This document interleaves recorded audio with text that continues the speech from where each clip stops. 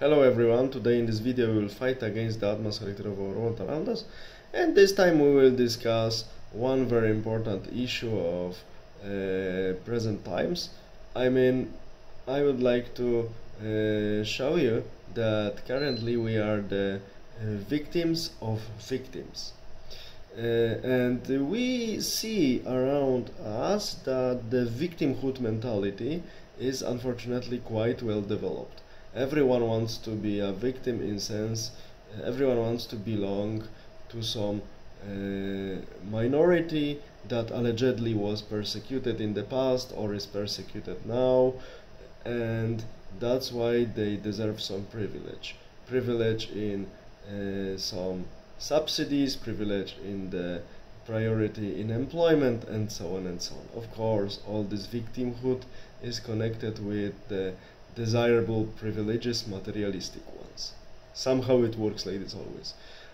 Now we have minorities like ethnic minorities, racial minorities. Actually, term race is not used properly. It should be a type, because race is the lower taxonomical unit, but okay. We have also now sexual minorities, surprisingly about several hundreds, and the number is still growing, so we see that it's still ideological bias behind it, nothing else.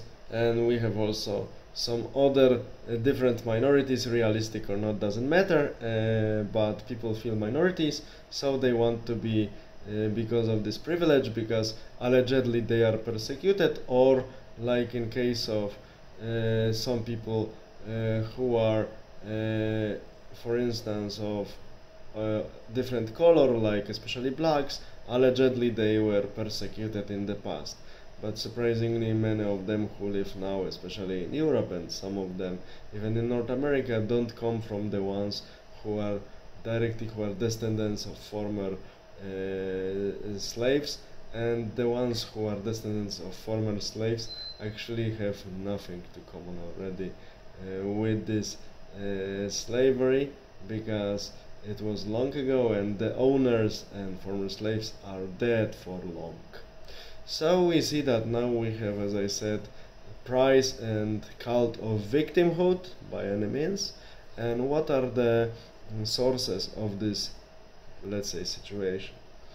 One needs to go a little bit back, several decades back, and we see that at the end of 1960s, especially in Western world, Western European countries, Northern American countries with the exception of Canada to lesser extent, started introducing welfare state, because it was easier for the government elites to rule when the people were pampered and there was a time of economical development. So still there were some money to be spent, money to be shared.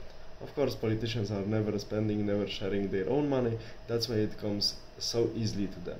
And if one introduces welfare state, very quickly the situation arises that the salaries for the lower paid professions are equal or smaller than subsidies and other welfare supports that one can get from the state. So very often people conclude, so it's not worth working, not worth making an effort, if I can get similar or even higher wages without working, but I have to specialize myself in swindling this money from the welfare system. And many people started doing that.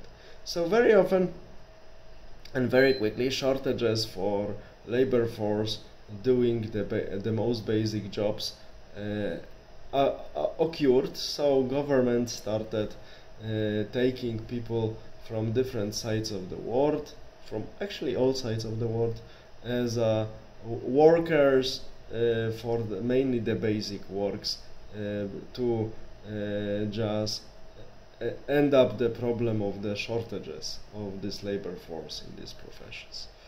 And the funny thing is that later these people were allowed to take their families and so on, and their number was quickly growing, and now we see how it really reflects the ethnic and demographic structure of Western societies. But when these people appeared and started to be numerous, they also slowly started playing more and more important role in politics. And we know politicians, they will always use any opportunity to gain more power and to secure their power for another term. No one thinks long term in democracies, because everyone thinks only for another term. Also, sharks of the business that support democratic politicians think the same way, because sharks of the business are mainly the managers of the big corporations. About the disconnections of the owners and managers of big corporations, I was talking many times. It happened more or less at the same time in the 50s, 60s, and we see that the problem is growing, and minorities came into play, new minorities, and came into politics to serve political interest of this political side or the other, depending who needed them to gain more points in the elections, for instance, or more support, and so on and so on. So we see that this is first reason that why we have this development of victimhood. But the second, more important reason is the fact that in the mid of 1970s, Germany started paying repatriations to so-called Holocaust victims. So people who were mainly of Jewish origin and survived prosecutions during National Socialistic regime, during German occupations of some European countries. Fair enough. Okay. For Germany, it was Western Germany. It was not a problem. Very nicely rebuilt economy, very dynamically developing. They even didn't feel it. But at the end of 1980s and in the beginning of 1990s, they stopped paying these repatriations because they paid what they were supposed to pay. But now we need to come back to the beginning. When there is a free lunch, so easy money, always people who are really sly and cynical will always appear to get some of this money for them. And these sly and cynical people establish something like this, what one can call, quoting Mr. Norman Finkelstein, American historian and sociologist, who wrote the book Holocaust Industry. And in this book he argued and convinced many people that this Holocaust industry, these are actually groups of people that are gaining huge profits from this money that are paid to people who were real victims of these atrocities of the war, and they have nothing in common with people who are really victims of these prosecutions and this mass murder, but they are simply these sly and cynical people who cash in on that.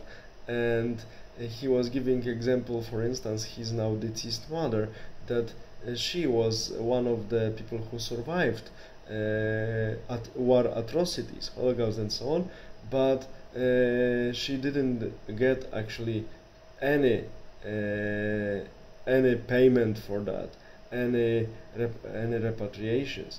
So one should say that this is quite common. And these people who are using the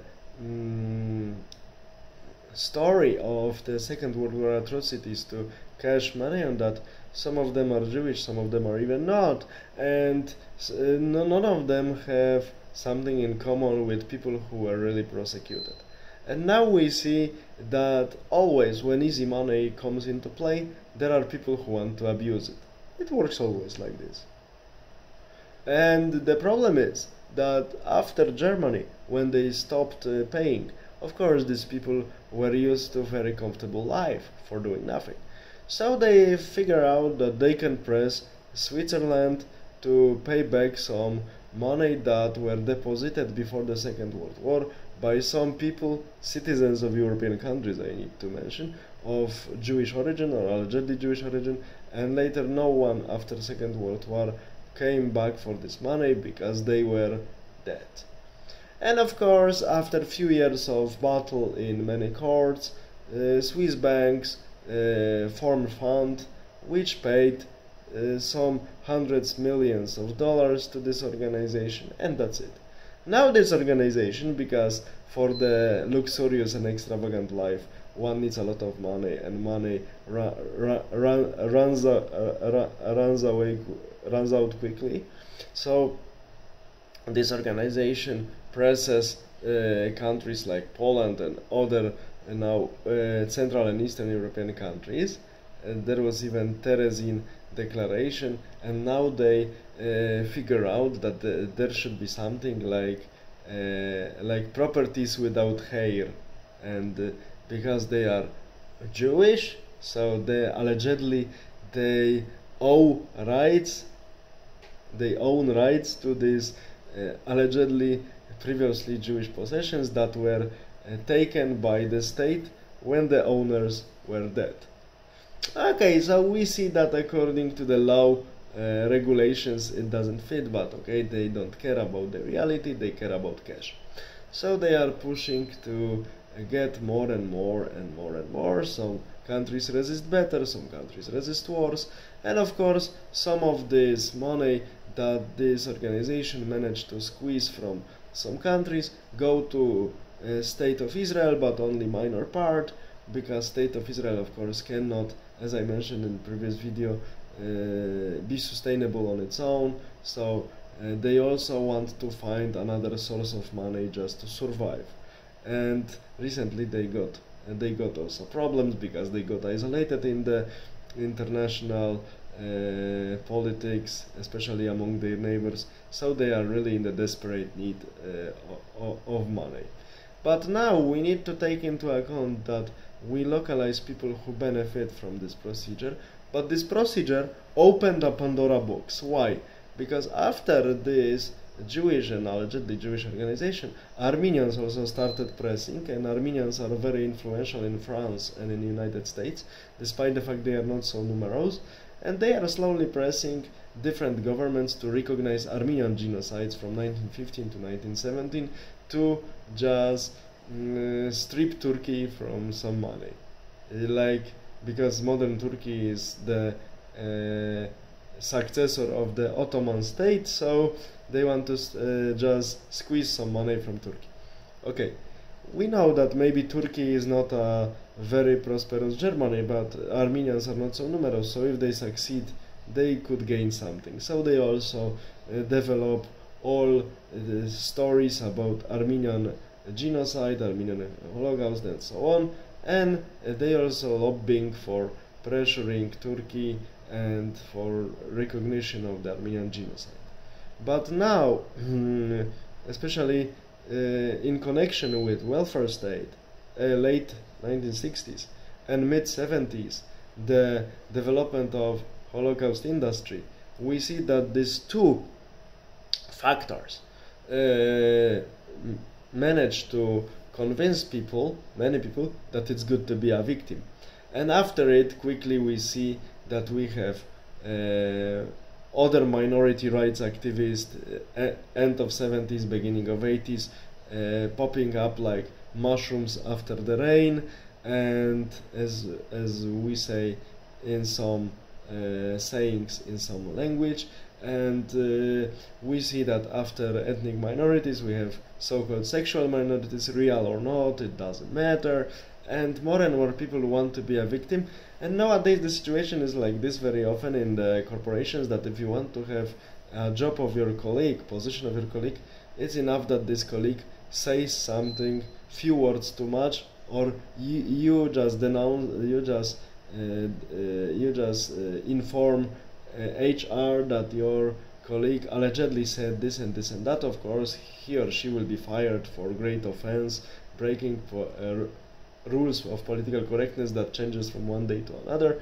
But one who gets this job in this way should be aware that sooner or later he can be removed from his post in the same way, exactly because no one can be woke enough, no one can be leftist enough, and ideology always changes, adapts to the reality to serve the ones who have power at the moment. This is always how ideology works. So now we see that in this sense we are all, because our civilization is actually slowly collapsing because of this. Now one can say that now we are all victims of Holocaust and welfare state. Actually, the ways how the Holocaust and welfare state is now being used and misused. So as a summary, one can say that we are the victims of, we all are currently victims of Holocaust and welfare state. So I think that now I explained some issues of modern world to you, and it's and now we know why many people currently do not want to work. Everyone wants to be a victim, and people are actually more lazy. No one wants to take effort, and everything is more and more lame and more lousy, because we showed to people that it's more profitable to be a victim, not to be the one who really works and overcomes his or her weaknesses. It's good to be weak. That's why everything collapses, because number of these people is growing exponentially, because it brings profits. Oh, if we don't change, our future is really dark. So just to sum up, as of now we are all victims of Holocaust and welfare state. All the best, have a nice day, bye.